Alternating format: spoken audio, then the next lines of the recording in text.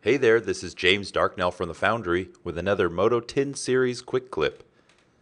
In this video I'm going to be showing you the Unity material importer script that we've created for Modo Series 10. So you can see here's my Substance Painter asset here that I have. And I've set this one up for Unity, so the indicator to the export engine that a specific surface needs to be exported out is having the correct Unity or Unreal material within the material group.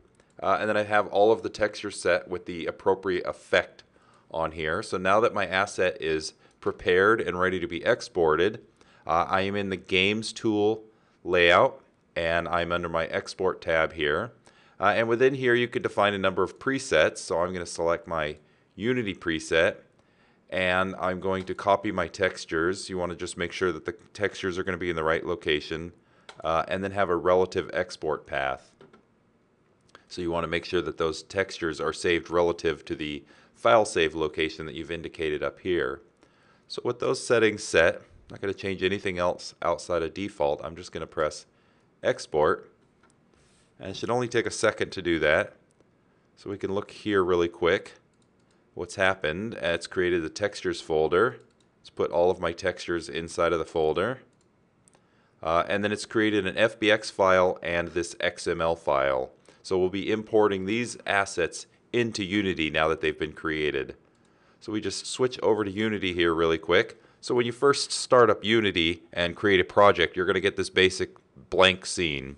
So I'm just going to show you how to get started in using the script. So in your assets folder, you're going to want to create, right click on here and get create folder. And we're going to want to name this folder editor. Make sure we spelled that correct. So I'm going to go into editor folder and I'm going to import a new asset.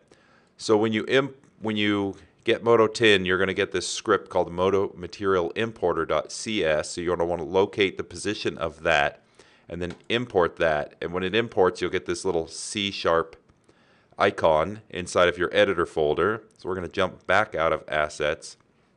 Now that we've added that script in there, this is going to allow us to import our Modo materials. So the next thing I'm going to do is import a new asset, go into the Unity folder, and first I'm going to import the FBX file, which is the geometry of that file. So you can see if I drag that into the scene here and frame that it doesn't have any textures on it. So the next thing that we're going to want to do is we're going to also want to import another new asset, and we're going to import this XML file. This will take a few seconds to go through the process of importing all of those textures. Alright, so now you can see that our object does indeed have its textures on here. I'm going to take that and move it up a little bit. So in order to see the textures obviously in Unity, we're going to need to add a light over here. So I'm going to right click on that and I'm just going to add in a directional light and try and move that, and we can see here that that is rotated the wrong way. So I gotta get the light. So now you can see our textures are working as expected. We can change the intensity on that light a little bit.